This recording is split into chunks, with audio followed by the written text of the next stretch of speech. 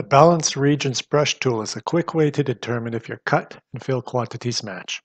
A really cool feature here that helps this guy. I believe is going to help you understand your sites, how the dirt is going to be moved. Here in the cut fill, if you're new to the program, remember cuts are going to be this purple color, fills are going to be in blue. Utilize the new Balanced Region brush. This is my son's favorite tool here. I do a takeoff and he goes in and he likes to paint around the cut. So let me go ahead and paint around this cut, Matt. And that great work is going to tell me, if you take a look at the bottom, there's 10,496. So now I can go in and see if I have enough cut for this type of building pad. It seems like I do. Okay. If you don't, you just go ahead and click clear and then take some of that fill away until you get pretty close to 10,600, 10,600. I am ready to go.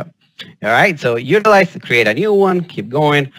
This is kind of gonna fill all of these building pads so you understand the sequencing of the moving the dirt on the project. So really cool, interesting tool.